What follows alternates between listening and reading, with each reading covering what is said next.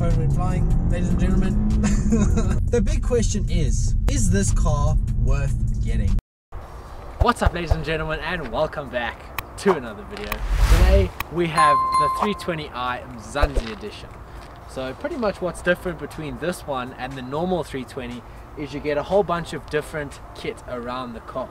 So first of all, in the front we get a carbon fiber front lip, which at the moment we don't have. They took that off just so that customers don't scrape it on speed bumps and stuff. We also do have the lights that come in the kidney grills in the front, and then move to the side. Then we get the red brake calipers. Then we move alongside the car. We do have the black side skirts at the bottom right over here. Gives the car a bit of a lower, wider stance. We then also have the carbon fiber mirror caps. As we move to the back of the vehicle, we then get another piece of carbon fiber, this time in the form of a boot spoiler. We also then do get our blacked out tailpipes, and it's the usual familiar 320i behind. But we'll move in front of the vehicle over here. We go inside. We do also get the M Sport seat belts when we have the Mzanzi Edition. You also get your nice comfortable seats with the Alcantara inlay, and obviously your BMW M colors and blue stitching. Other than that, we are greeted by a very familiar 3 Series interior. Very luxurious, very comfortable, and an absolute dream to drive. Another thing you get with the Mzanzi Edition is the kidney grille lights. These are little lights that are up here in the grille, and you can see it at night, and it gives a really cool look to the car. What we also have is an active kidney grille from BMW. This means that when the car is off or cold, the kidney grille stays closed in order to ensure that the car's engine heats up properly.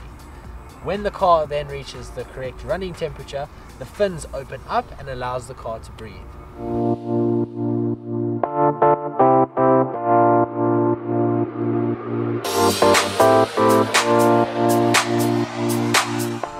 Ladies and gentlemen, welcome to the interior of the 320i Mzanzi Edition. As a normal 3 Series would be, it is extremely comfortable, very luxurious, and just overall one hull of a car to be in. And it is just one hull of a daily driver. That is what someone would buy this car for. You can take out, no questions asked. You have a really good looking car that is going to take you wherever you need to go comfortably. You have a lot of space. It's a big family car.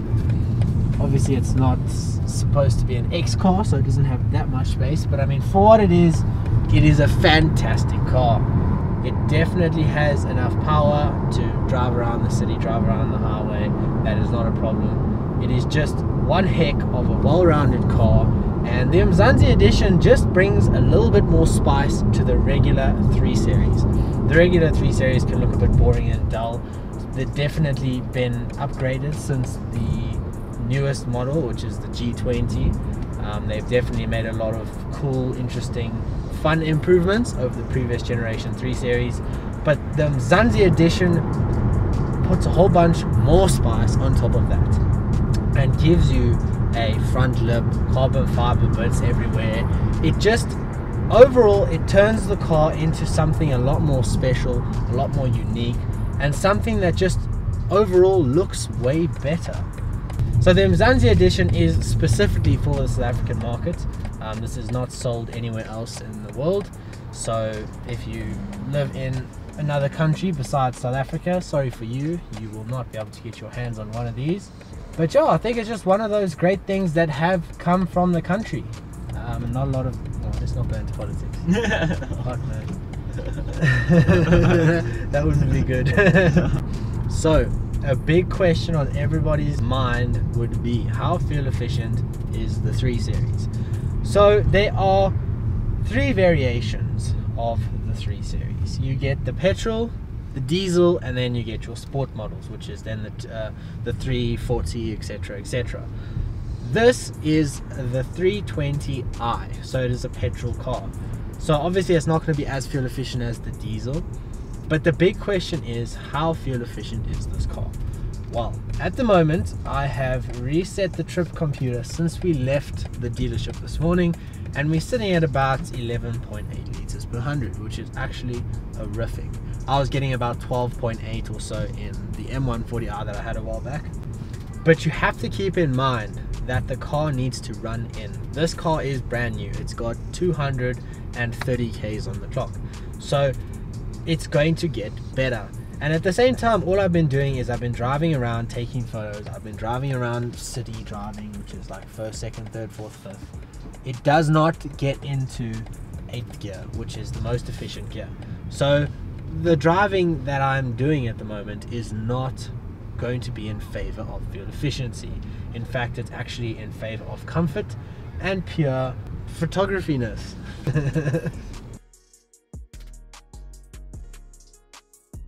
What's up, ladies and gentlemen, welcome back to the interior of the 320. We have been driving it for a while. We've completed a couple of photo shoots with the car, which hopefully they came out well. As usual and as expected, it is a very nice car to drive. We've actually managed to get the fuel consumption down to 8.4 liters per 100. I think earlier I said it was 11 or something. So we're improving slowly. Very comfortable. I was just saying I'm so glad we have an automatic, because my car, my personal vehicle, is a manual. So the traffic would have been absolutely horrendous if we were stuck in that now. Thanks to load shedding, what a nice car. It is an absolute breeze to drive. I do think that the M Sport logo, the M logo that comes out of this door, I think that is part of the Mzanzi package. There's a point that I think I need to make with this car. It looks like a really sporty car. It looks really good, but this is not a sports car. This car does not perform like it looks like it should. When buying a car like this, when buying the Mzanzi Edition with all the extra trim, with the spoiler, with the red brake calipers and everything, it can be a little bit deceiving because there are no performance mods. It is all just cosmetic. And at the end of the day, this car, well, I suppose you could say it's a racer, because it's got all the go fast mods, you know, got the red brake calipers, the diffuser. It's all just cosmetic stuff, obviously, but it's got all these mods that make it look like a real sports car and make it look like it's got some meat to it, you know. But at the end of the day, at least the petrol is it's a 2-liter motor. Yes, it's turbocharged. It's still just a 3 Series. It is a family car, or it is a car that'll take you to work and back.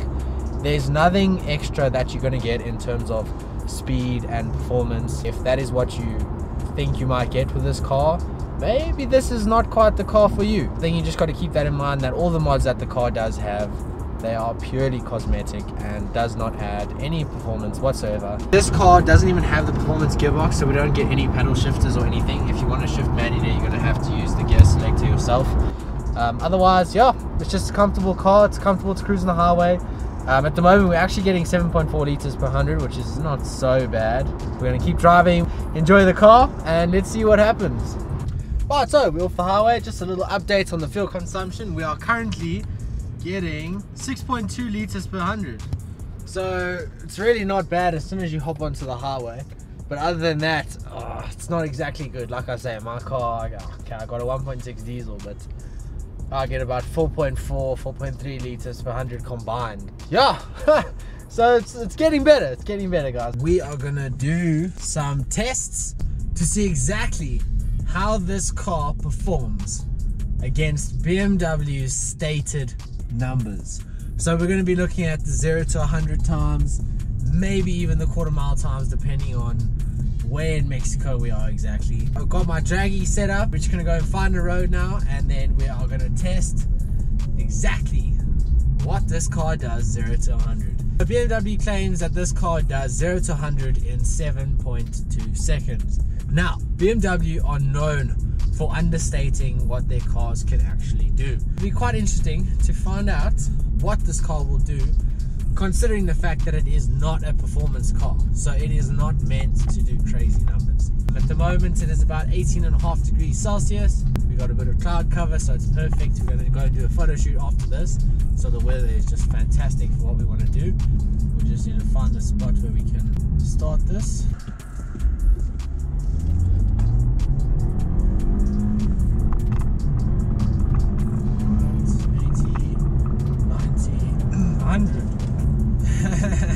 Alright guys, so that one we actually did a 0 to 100 in 8.31 seconds.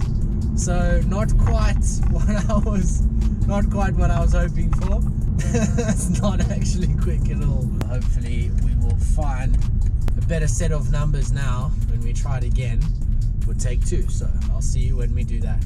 Let us try this again. We're gonna reset the draggy. Oh, that was much better. Let's see what we get. There we go. Oh, what did we get? Oh, we did even worse that time. I thought we did better. We actually got an 8.9 seconds 0 to 100 that time. So yeah, we're not exactly getting any better. Well, we're gonna give it one last shot. Okay, so we're gonna reset. Okay, 1, 2, 3. No. Shit, my phone went flying, ladies and gentlemen. Phone disappears. Come on. There we go. Okay, there we go. We did it. Now we need to retrieve the phone somehow and then find out exactly what we did. So we did 0 to 100 in 8.38 seconds. Once again, not quite what we were looking for. So the big question is this car worth getting? And the answer is yes, it is. This car is for the person that just wants to commute to work and back or go out with a family. This is a family car, and it is so good at what it needs to do, and that is to be comfortable, to be efficient, to have space, and it has all of those things. The only problem that I personally find with this car is that it just does not have the power that I would want in a car at this price bracket.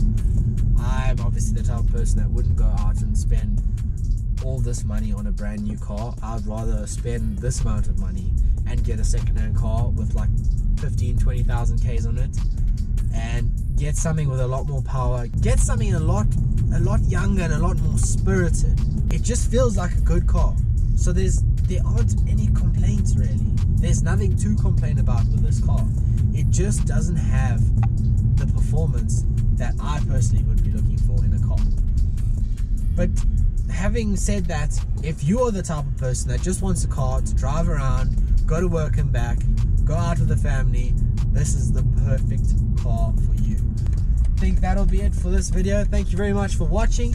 Don't forget to like and subscribe. Now that we have the draggy, we're going to be doing a lot more videos in the coming weeks. Hopefully we'll get a chance to take the M4 out for another drive, find out exactly what that does, and then from there, hopefully the next one just keep rolling in.